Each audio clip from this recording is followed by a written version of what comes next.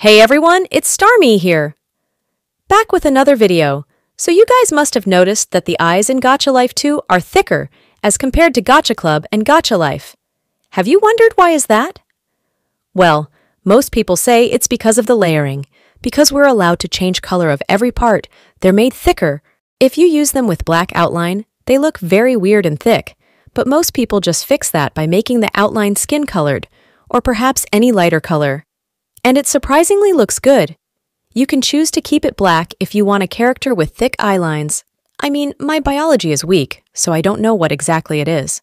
So yeah, the eye I showed you in my previous video and called it weird, people asked me to change its outline color and see if it looks better.